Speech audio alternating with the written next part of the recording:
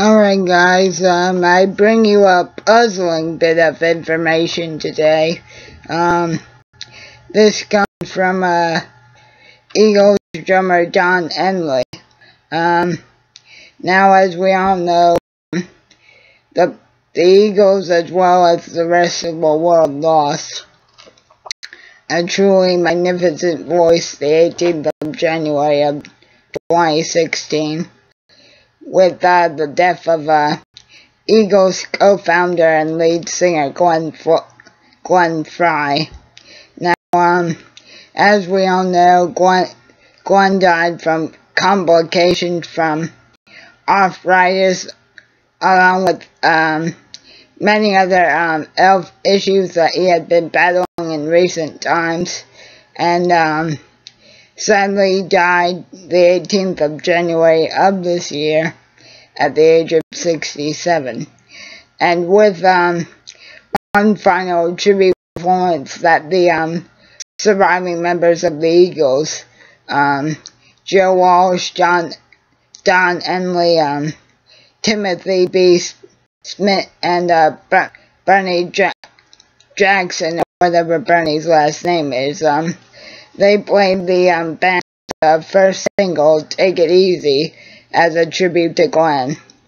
Now, as we all know, the only other surviving original member that was not featured in that last tribute to Glenn at the Grammys was the band's original but also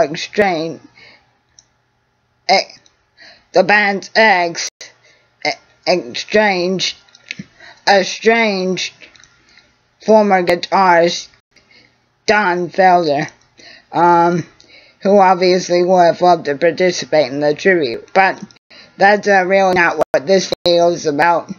Now, in a very recent article, this just came out today, Don Henley has said he would be open to letting the Eagles play again, but are you guys ready for this? It's only with the exception that Glenn's son would agree to join the band and take his father's place. Now, this ends me with mixed emotions, as I'm sure it does every single other Eagles fan, and possibly still even the rest of the band themselves. Now, the thing with if Glenn's son were to join the band and the Eagles were to return to the road, sure, it would be great to see Joe,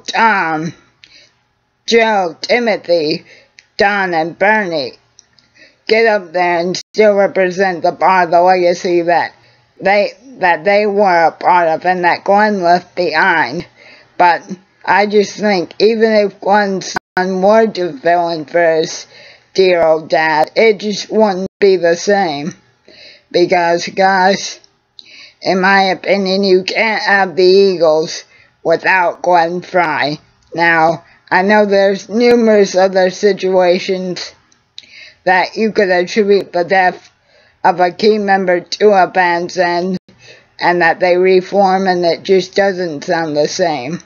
But even if Glenn's son were to agree to fill in for his dad, the reception would probably be okay, but I just don't think Glenn's son has the same vocal capabilities that his father had.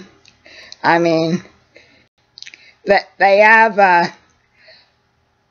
they once had the single most '1 ranked album ever with their greatest hits of Hotel California, released back in '94 or '99.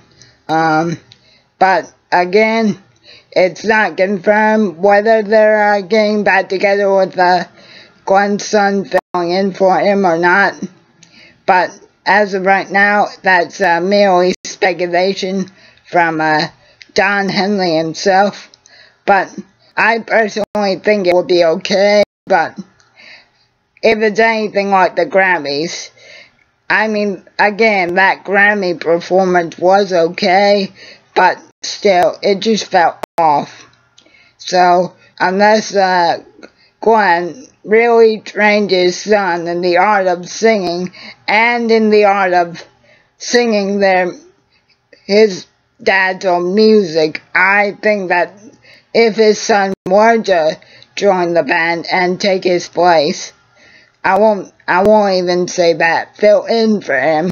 I think it would be kind of a 50-50 shot as to whether it would be good or not.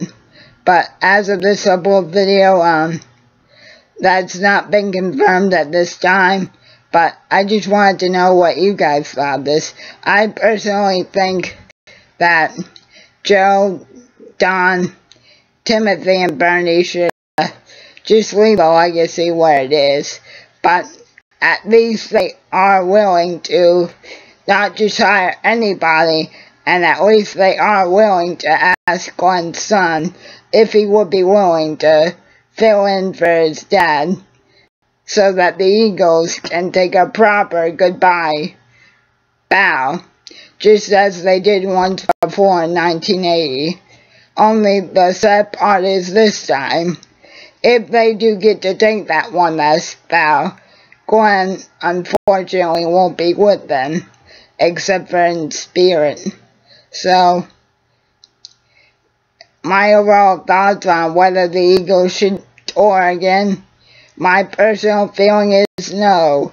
But if they do come back together with Glenn's son filling in for him, I would be open to seeing how that would progress. So I hope you guys enjoyed. Again, that's not been confirmed as to whether they are reforming with Glenn's son or not, but I hope you guys enjoyed, and keep on rocking. And above all, rest in peace, Glenn.